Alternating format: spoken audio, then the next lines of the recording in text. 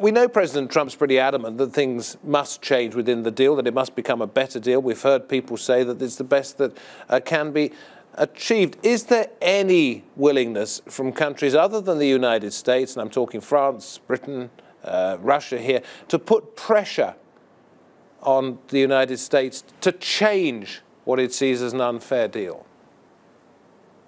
Well, first of all those countries you mentioned have a united position on the need to keep the nuclear deal. This is a historic achievement, and it took them 12 years of intense diplomacy to get to this historic achievement.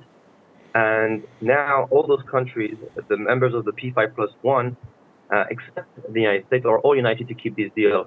President Macron is having a good relationship with the American president, and he is going to use this visit to try to lobby the American president to try to stay out of this unilateralism.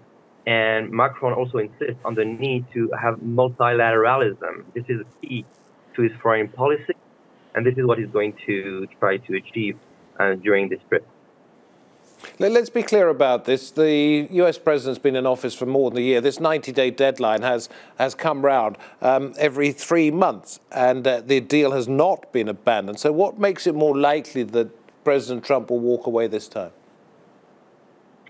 Well, first of all, the deal is not working the way it should be, because the Iranians are waiting for the listing of sanctions, and right now they are complaining that they're respecting their part of the bargain. The IAEA has said 10 times that Iran is respecting its commitment, but the fact that sanctions are not fully lifted is creating uncertainty for businesses and even European businesses to go back to Iran and invest billions of dollars into the Iranian market. Therefore, this is why Emmanuel Macron is having a different position than the United States for many different reasons: economic interest, but also for non-proliferation interest. Well, just explain to us, Mr. Jokar, if you wouldn't mind, why, if it has been agreed that sanctions should be lifted, and everybody, it seems, except the United States, believes they should have been lifted, why that hasn't happened so far?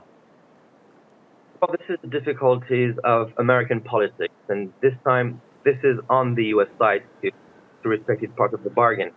Under President Obama, the U.S. Congress, the Republican-led Congress, was opposed to the full implementation of the nuclear deal, and John Kerry and the Obama administration was lobbying Congress to respect this multilateral agreement that is enshrined in a United Nations Security Council resolution.